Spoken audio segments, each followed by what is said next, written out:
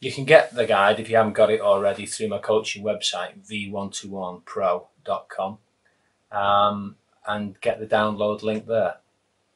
The Snetterton 300, it's quite a difficult track to actually draw. You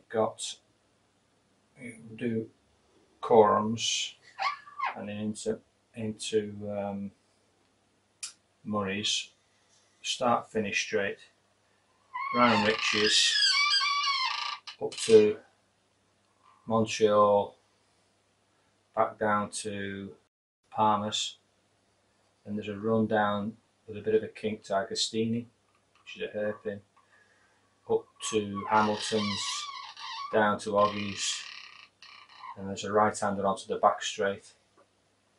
Then you go through the S's, bomb hole, and up to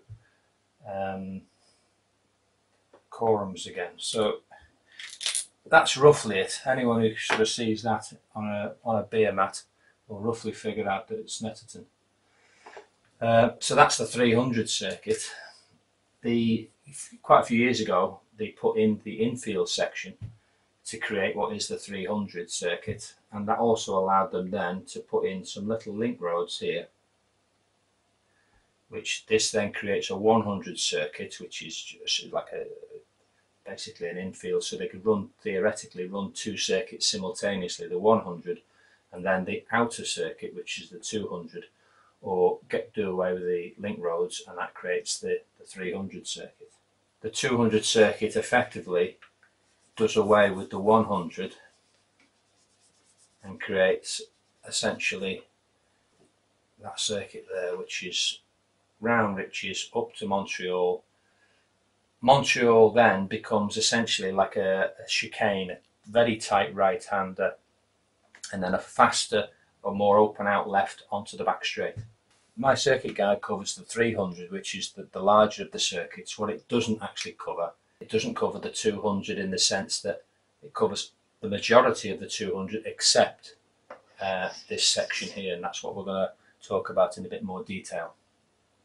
Yeah, I've been going to Snetterton since 1984, so it's gone through various guises. It used to be an airfield, it was converted airfield, and used to have an enormous long straight which took you all the way back down to basically where you come into the circuit near the A11.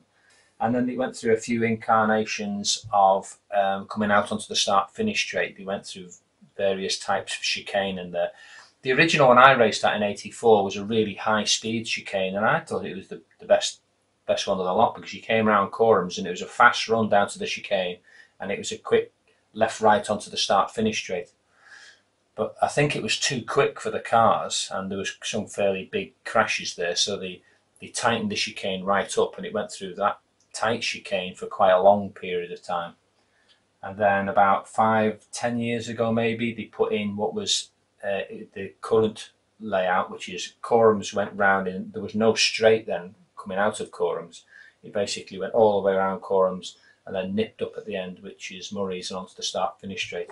This is a simplistic drawing of Montreal hairpin itself and the Bentley straight which draws it. Now the circuit used to basically come up to a right hand bend onto the back straight, which was called Sears. I really enjoyed Sears. I hit myself a few times there, but it was a good corner.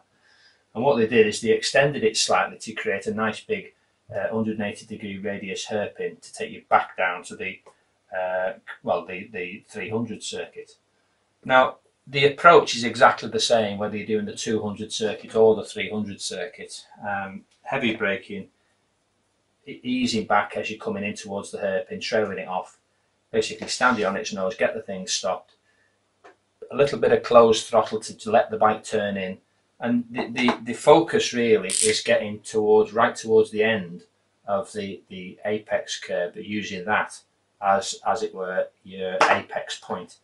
Now normally from there you would start to sit the bike up fractionally, pick the throttle up, and then power out progressively, get more and more aggressive on the throttle till you get to the drift out curb, which is out on the left hand side, and then carry on down towards Palmer's. You can't do that at hard acceleration like onto the back straight, because of course you're transitioning from basically from full right hand lean to what is effectively almost full left-hand lean as you run out onto the straight itself. So you can do some acceleration from the apex, but invariably what you probably need to do is ease back a little bit on the throttle as you run up towards the apex, and then wait till you're at the apex of the left before then continuing to develop the throttle out onto the straight, keeping an eye out for the drift out curve here. So you've basically got your apex curve of the left, and then the drift out curve to work out points of reference which work for you. And of course, all of this depends on what machine you're on. If you're on a low power, low capacity machine, basically from the apex there, you can more or less pin it through the corner up onto the straight because you haven't got that big bulge of power. If you're riding something which jumps out of corners, you're probably going to go through a period of kind of easing off without closing the throttle, and then get to a point where you can then continue that development onto the straight. Anyway, let's go and have a look at it on Google Maps, and a little bit more of an explanation there with some more lines and drawings, etc. The Snetterton 200 circuit uses the exit of Montreal and this link section here, linking up what is effectively the 300 circuit, which comes round Montreal and then down towards Palmas, and it links that up with what is effectively the Bentley back straight. So instead of normally approaching Montreal, rounding Montreal and accelerating hard and away down towards Palmas, and then later on rounding the right-hander and back onto the Bentley back straight, the 200 circuit, you exit Montreal and immediately, instead of straightening up and carrying on down to Palmas, you flick the bike from right over to the left and then onto the Bentley back straight. So this section here is what we're going to talk about. So the approach from Ritchie's down to Montreal is exactly the same. Braking hard, tipping the bike into the apex, staying off the throttle and allowing the bike to fall in towards the curb. And just when you get to the end of the apex curb on the right, this is where things change. Now, straight in front of you is effectively what you want to call a chicane, a right-left chicane, which takes you onto the back straight. So instead of at this point picking up the throttle and developing it more and more progressively as the bike comes up right onto the straight, here what you'll do is you'll do a progressive acceleration and then perhaps ease back on the throttle without closing it as you change direction from the right over to the left. And once you reach the apex of the left, develop the throttle onto the straight. So from this point here, the end of the apex curve, you look into the distance and then you'll see the apex of the left, which takes you onto the back straight. So this is the normal approach using the Montreal as it were on the 300 circuit. Heavy braking all the way into trailing the brake off just before you get to the actual apex of the corner. Keep the throttle closed as you round the corner, letting the bike fall in towards the last part of the curve, where the orange section, you pick up the throttle to balance the bike. And then as you go into the green section here, develop the throttle harder and harder and harder up onto the straight. Where on the 200 circuit, as I said, the approach is exactly the same.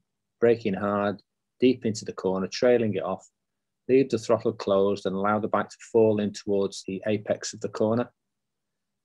Normally you would then pick the throttle up and continue to develop onto the straight. But what we start to look for at this apex is the next apex over on the left, creating what is in effect a chicane. It's a good way to think of it, to be fair, is it's a tight right part of the chicane and then a more open left up onto the straight. So the exit, the left out onto the straight, is a lot faster than the actual rounding of Montreal itself. So once you reach the apex of Montreal, pick up the throttle, and it's largely dependent on what sort of bike you're on. If you're on a low capacity bike, you basically from the apex here can accelerate all the way around the corner and through onto the straight. If you're on a more powerful bike, there's an element of acceleration and then perhaps constant throttle to get you to the left apex. And then that's where you continue to develop the throttle out onto the straight. Watching, of course, for the short drift out curve out on the right.